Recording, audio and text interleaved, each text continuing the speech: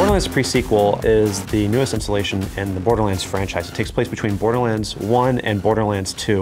It kind of fills in some of the gaps on what happened between those two games, because when you start Borderlands 2, it's clear that there's been a lot of time that's transpired and that there are a lot of things that have happened. Handsome Jack was like such a fun character. Like, he was this great villain that people loved to hate. We kind of wanted to show this evolution of his character, kind of try to tell the story of like a hero's fall from grace. What are the sort of things that could happen that would kind of twist somebody down that path? Handsome Jack is going to kill us all unless you can stop him. Because so far Borderlands has only taken place on Pandora, but now we get to take players to new environments. We get to take them to space. We take you to the moon, which is Lopez, and we're going to take them to Helios, which is that big Hyperion space station that Borderlands 2 you see up in the sky. And we knew that players were really going to want to make it there, and you get to see some really cool creatures that have some really interesting attacks.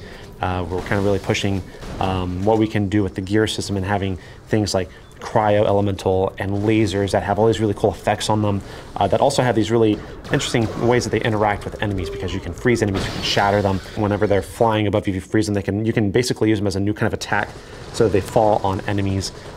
We have all these different things that we're introducing to the game to really kind of mix it up and have some really cool combat, some really cool gear.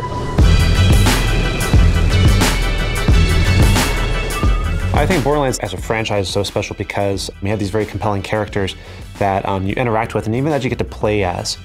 And the fans have been really awesome, and they have so many great ideas. We actively go through the forums and look at what people are saying, and we got a lot of feedback on the desire to play as Claptrap. We're like, well, great, we should definitely give this a try. Secret handshake! Out to the arch, the forge of the gate to be Borderlands has always had a real rich history of having lots of particle systems. Everything in the game is driven by a particle system.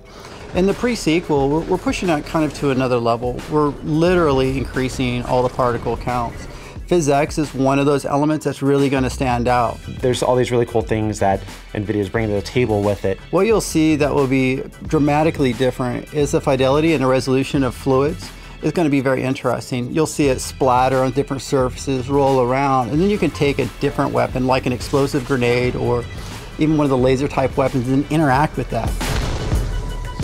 We want you to have this very visual satisfaction from what you're doing, and just having all of these sparks and explosions flying everywhere, and these flames and acid and electricity. It just makes the game look really, really cool, especially whenever you're able to run it on the higher settings. It just really looks rad.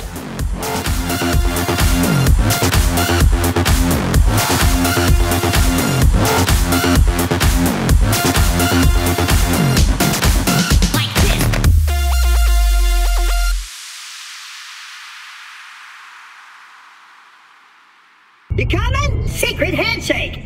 Up here!